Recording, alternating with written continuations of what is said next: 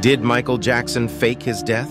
For years after Michael Jackson's death, rumors circulated that he was still alive. These were just rumors until recently, when documents were released that allege Michael had a body double buried in his place. For a high-volume performer like Michael, having body doubles was normal, but he had one that over 3 years of plastic surgery, choreography, and acting classes, he was able to pass as a real-life Michael. Enter Dimitri Dragachescu, Michael's #1 body double, who just so happened to be diagnosed with a terminal illness. The rumor states that Michael paid a handsome reward to the family to allow this ruse to happen. Is the king of pop still alive? What do you think? Juicy J says rap is dying. According to the veteran Memphis rapper, the industry's numbers from composers to artists to engineers are seeing a 40% decline in music production and consumption. We see this while softer music like Taylor Swift, K-pop, and country are seeing consistent growth. It's been known for a while now that softer, less dominant people are easier to control. They've manipulated our environment, food, and anything else they can to get to the point now that an average young male has 30% of the testosterone levels than his grandfather did at the same age. Is it intentional? Are the overlords grinding down any outspoken or rebellious sources of music and replacing them with spin-offs of The Little Mermaid? You be the judge. Let us know in the comments. Project Bluebeam could very well be at our doorstep. In Project Bluebeam, through the use of advanced and publicly hidden technology, a series of staged alien invasions will take place. In the wake of this madness, a false messiah will arise in each country, claiming to possess the means to stop this invasion and protect the people. Under the protection of the messiahs, the people will easily be brought together under a new religion, as the Antichrist, as written in the Book of Apocalypse, and more importantly, a single, solitary government, the New World Order. The current uptick and in sightings and media interest revolving around UFOs is just a fine-tuning of this distractive technology.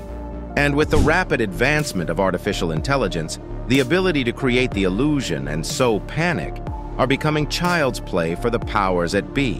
The question is, when this time comes, will you make the mistake of looking to the sky? Is Bluebeam real? You be the judge. Let us know in the comments. Was Ye and his Yeezy line a sacrificial lamb and red herring for its dark and obscured history as a powerful fashion house for Nazi Germany? Adidas founders Adolf and Rudi Dassler launched the shoe company Jeddah in the 1920s, then joined the Nazi Party in 1933. The same year, a young Hitler, the eccentric Disney connoisseur, ascended to chancellor. However, in their accounting of their development on their corporate site, they lists 1919 to 1949 as only the start of our story. They would be more accurate to recount it as getting the best price for their souls. Adolf and Rudi openly praised the Nazi economic policy, admiring its effectiveness for achieving the fastest recovery from the depression of any industrialized company. Just like many elites, power consumed the brothers, and all they wanted was more.